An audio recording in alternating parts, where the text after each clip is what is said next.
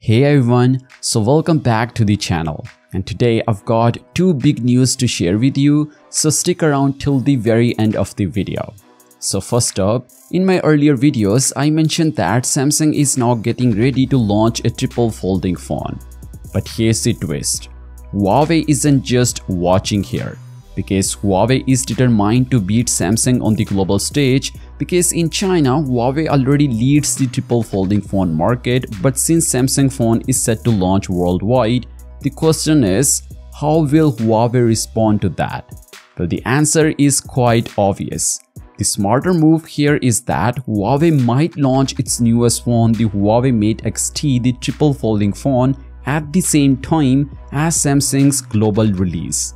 That means after a 5 months of wait, you'll be able to purchase the Huawei Mate X-T no matter which country you are in. Well, this simultaneous launch is a strong strategy for Huawei to compete head-to-head with Samsung in the global market.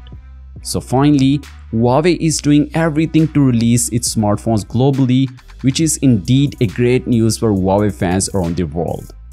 Anyway, the second big news is related to the integrating of DeepSeek in the Chinese smartphone market. And this is quite a big news, guys.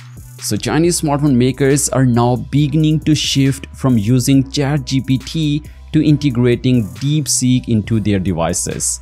And the first major brand to take this step is Honor. Yes, Honor has announced that they will start using DeepSeek in some of their upcoming smartphones. And this makes Honor the second big brand after Huawei to sport DeepSeek R1 AI engine rather than ChatGPT. So what does that mean? Essentially, Chinese phone brands are moving away from ChatGPT and replacing it with DeepSeek. And this change could lead to the smarter, more efficient AI features in their smartphones.